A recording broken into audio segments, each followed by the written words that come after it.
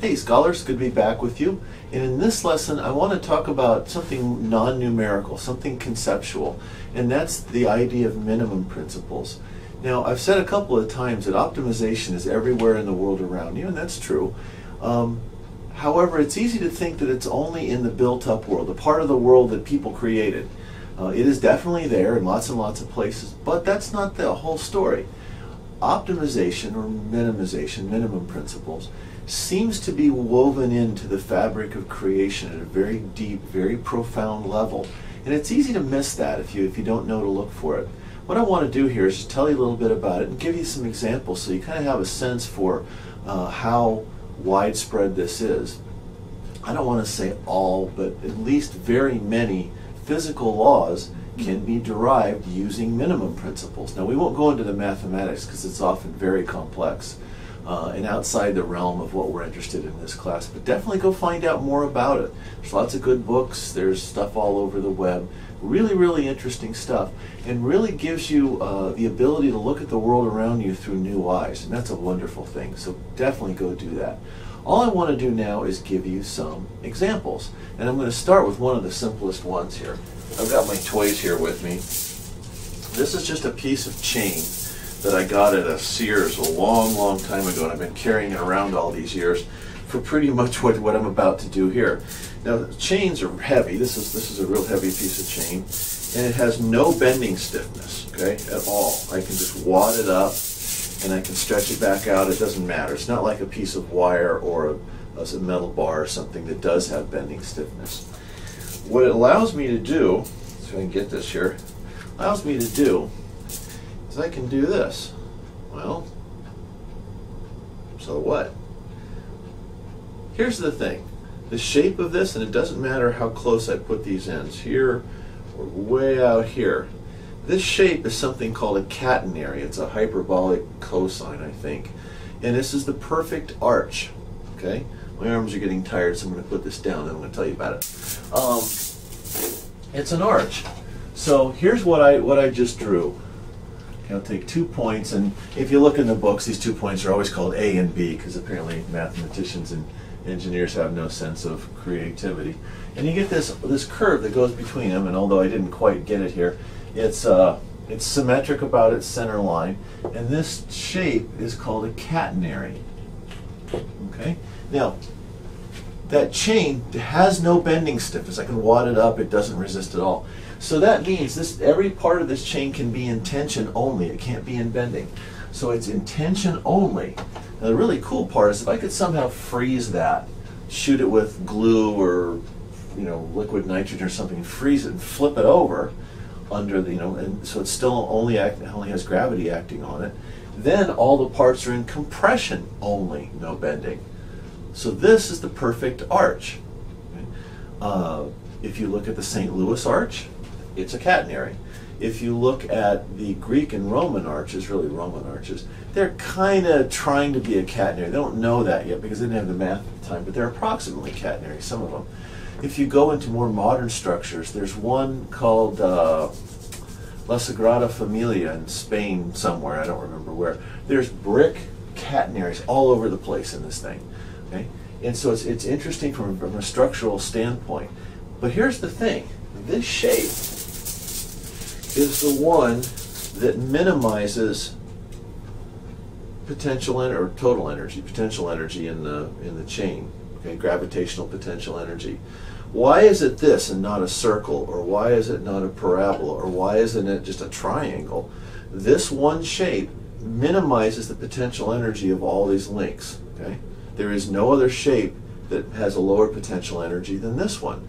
Now you can derive this a couple of different ways. One is this hanging shape, just using minimum potential energy.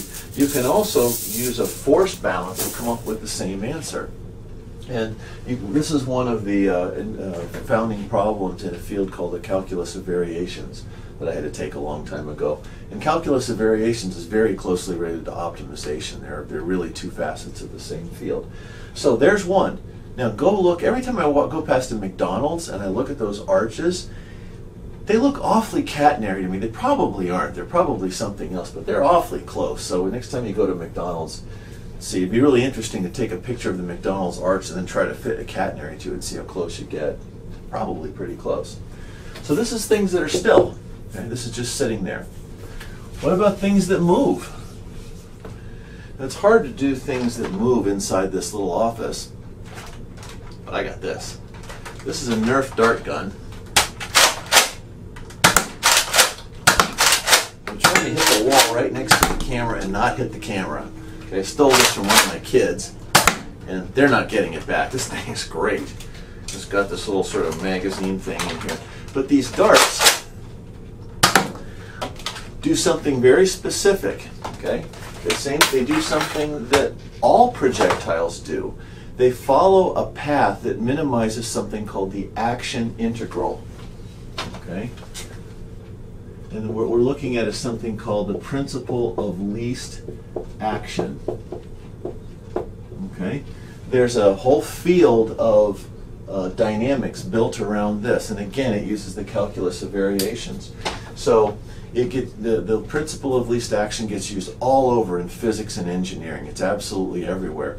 Anytime you see something called the Euler-Lagrange equations, you're looking at a manifestation of least action. Euler. Now this is Leonhard Euler, the German mathematician. I know it looks like Euler, and if you try to speak to pronounce this as somebody would in English, it looks like Euler. He was German. EU sounds like Euler, so this is Euler. And this is Euler-Lagrange, French mathematician. Okay, so the Euler-Lagrange equation, if you ever see that, that's nature minimizing something. Well, we're on a roll here. Let's keep going. There's also something called Fermat's principle. Now, this is not Fermat's last theorem. That's something different. This guy was pretty prolific. And the thing is, he wasn't even really a professional mathematician. I think he was a lawyer. Go check me on that, but I think that's what his job was. Back before there was such a thing as a full-time mathematician or full-time scientist, you had to have some other job or at least some other source of income. A lot of landed gentlemen were doing this sort of thing. What I've got here is my little coffee pot, and there we go. We'll get the condensation off of it. This is just a hot pot I use in my office. I never learned to drink coffee, so I make tea in here. But it illustrates something really interesting.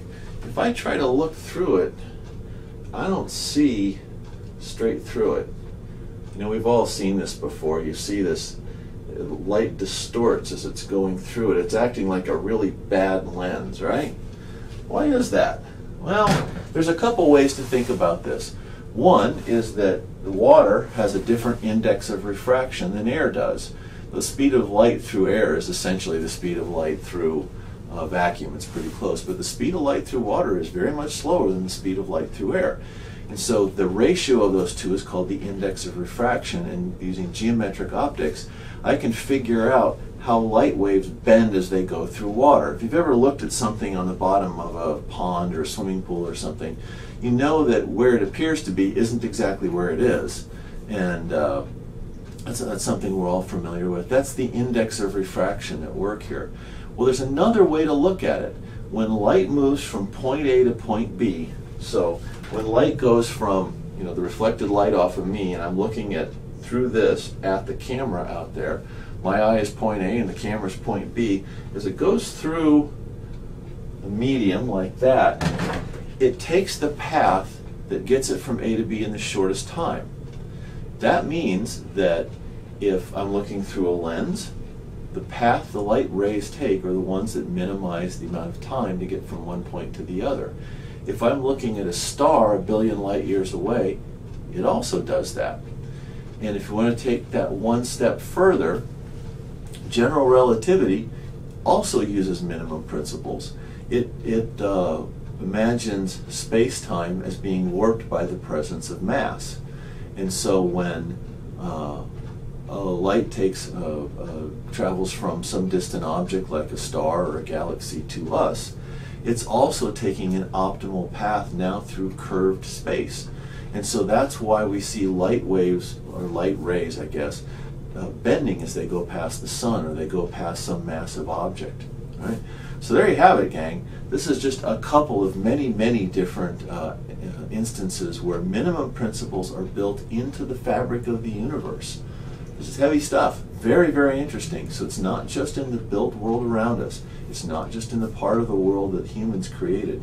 It was there long before we got there. There you have it. Talk to you next time.